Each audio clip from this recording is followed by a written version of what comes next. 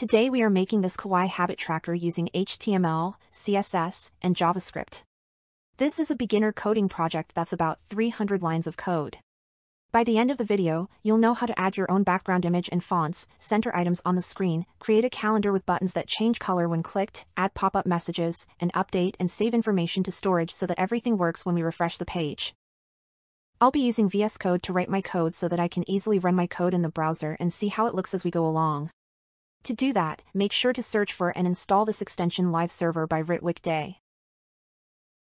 If you have any questions throughout the tutorial, you can go ahead and type them in the comments and I will do my best to help. Create a new folder called Habit Tracker and then in VS Code, go to File, Open Folder, and open the new folder in VS Code. Then press the plus button to create a new file called habittracker.html. Now we can start coding. You can type HTML5 and press enter to autofill the starting HTML template.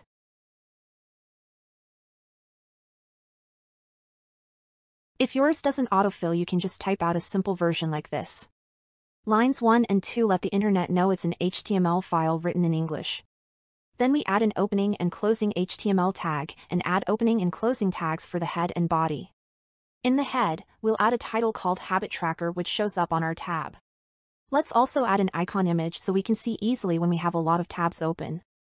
Pick the image you want and drag your image into the folder.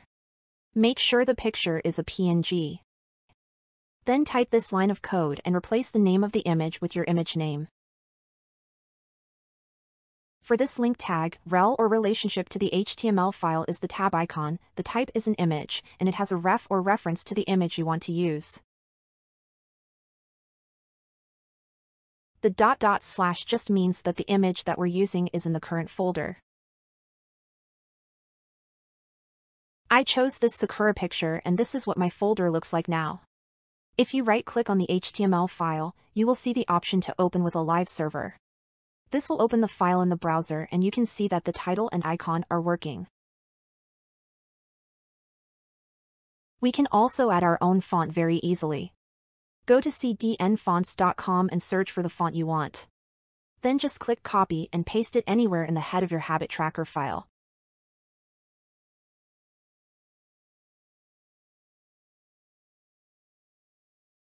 So we've added our icon, title, and a font, but our page is still empty, so let's code the body. The H1 tag has the biggest font by default, so it's good to use for titles, and H2 is good for subtitles. Let's add a title to show the month and a subtitle that says Monthly Habit Tracker. Since we will be adding some design and functionality to it later, we need to give it a name or ID so we can communicate with it. All the IDs will be in quotes in the opening tag of each heading. To keep it simple, I'll use title and subtitle as the ID names. Later we'll write code to figure out the actual month using the computer's information.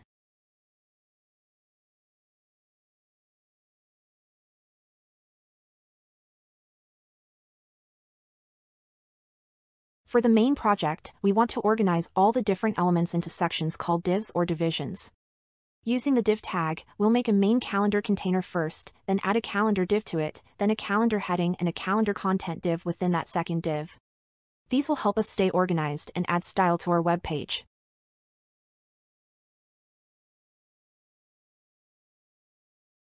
And then we'll add a reset button at the bottom using a button tag. And this is our template for the body. In the heading div, I'm going to add 2 paragraph or P tags. One will be the habit name and the other will be the number of completed days.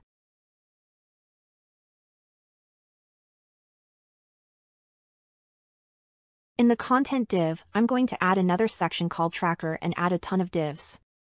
To create our fate calendar, we want to have 5 rows of numbers and 7 columns.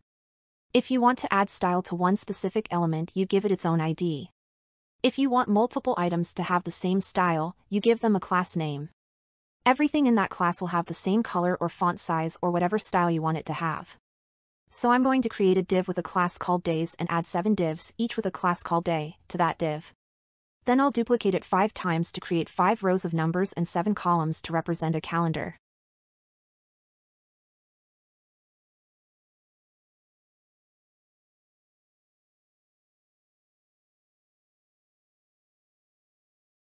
This is how your code and web page should look so far.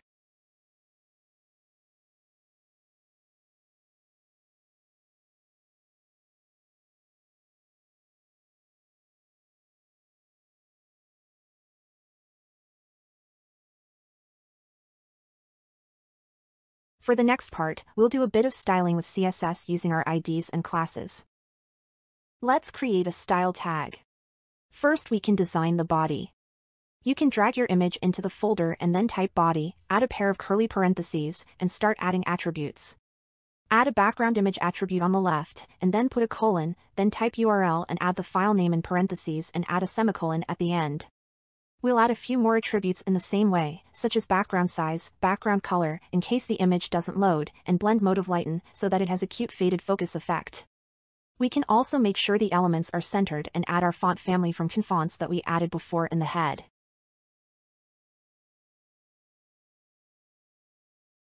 To style items with IDs, you have to add a hashtag symbol before the ID name. For the month title, we'll add some space at the top using the margin attribute and align height with your preferred amount of pixels. By default, all words are at 100% opacity and black.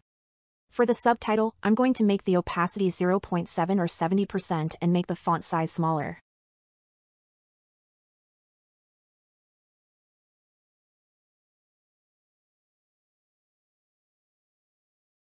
For our calendar container, we want to set the display to flex. This just means that we have control over the orientation of the sections within it, using certain special attributes such as justify content to align the content to the left, middle, or right. In code, that would be either start, center, or end.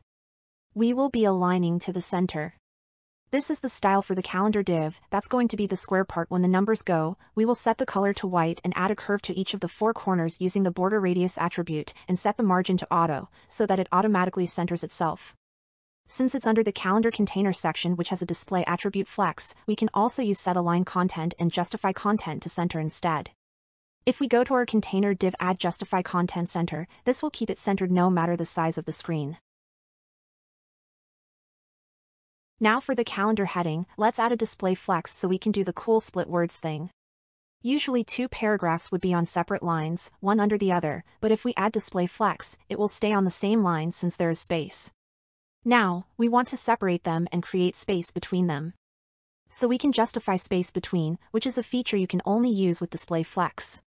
Let's also add the same border radius to the top left and right and none for the bottom and add a border, padding, font, and background color.